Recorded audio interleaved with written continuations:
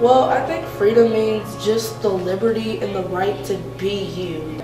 And we have people that fight for us, we've had people that fought for us, and I think that's a good thing because everyone doesn't want to do the same thing. If we were all the same thing, we'd be all alienated and boring. So. Freedom means that I get to express myself through my religion without persecution. Freedom means to me the liberty of speaking out my own mind and just being myself. And I thank all of the soldiers for helping us to get the freedom that we need.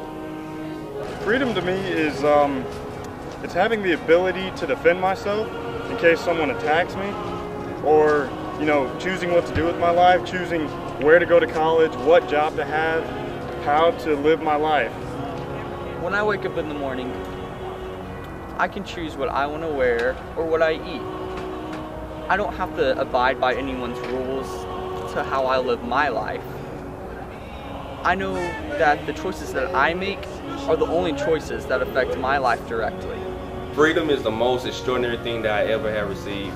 It helps me live life to the fullest and receive joy and happiness from all its fulfillments. Is my ability to chase after my dreams. Freedom is where nothing can stop me from a better future, where I can go after and succeed in life. La libertad para mí no es gratis. La libertad que tenemos nosotros aquí en Estados Unidos tiene su precio. Las familias de Estados Unidos que tenemos soldados, pagamos a veces el más alto sacrificio.